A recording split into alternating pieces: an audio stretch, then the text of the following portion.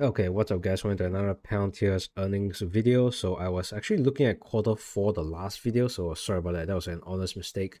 So I'm just looking over quarter 1 once again. So we have revenue growth of 21%. So my point still, was the same.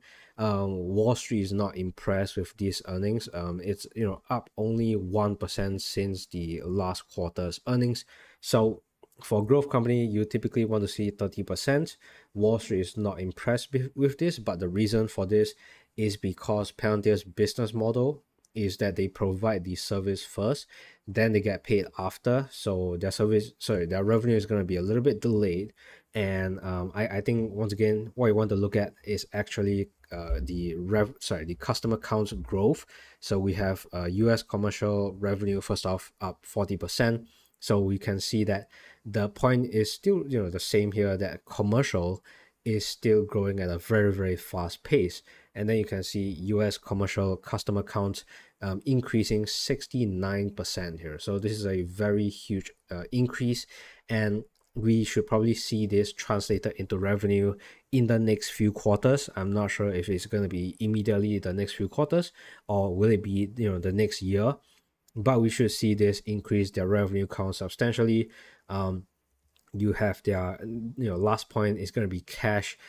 Cash is still pretty high here, 3.9 billion in cash and cash equivalents, US Treasury. So this is going to be earning some yield here.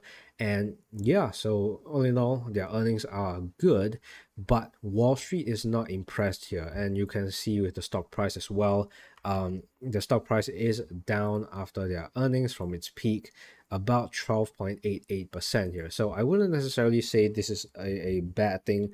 I think what we are seeing is possibly people who traded this stock for earnings traded up from yesterday's low of about 23 and then sold at, I would say, maybe 26, right? So that would have been a pretty good trade if people did that. So that's what a lot of people did. There are a lot of traders in Palantir, by the way. So they made about a 12%, 13% profit. They got out, and that caused the stock to move down, because from what I can see with their earnings, they are probably gonna stay here at these ranges here. So the range is going to be about $20. $20 is going to be the base, and then it's going to be about $28 for the peak here until next quarter, right? So after that, if their revenue continues to increase substantially, because we are seeing their customer count grow, right? So if they increase substantially their revenues, we're probably going to see a $35 price target. So that's where I would expect Palantir once that revenue actually comes in here. This is also Dan Iser's target here.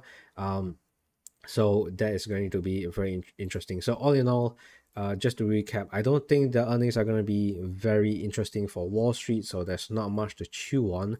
But if you stop looking at the spreadsheets, if you look at their actual customer count and their commercial revenue, it's growing at a very fast pace, and that is what you want to focus on here. So there you go. Palantir did not get the same pump it did last earnings. So that is very unfortunate. So unfortunately, I was wrong with that. So I'm gonna admit that we did not have this growth, but at the same time, we will eventually have this growth here.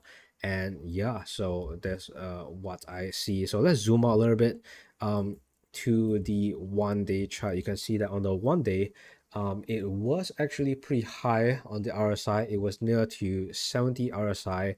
So as of now, we'll probably start to see this move down a little bit.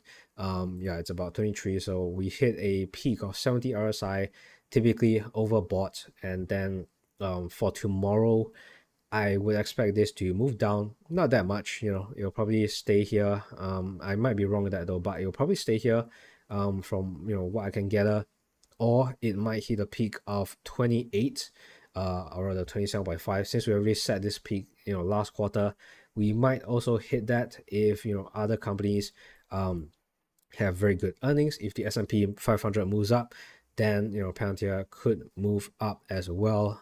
From what I can see with the S&P 500, sentiment is not that bad for the stock market, so it could very well translate into Palantir's stock price movements as well here. So yeah, so there you go. Thank you guys for watching. Like and subscribe. and see you in the next one.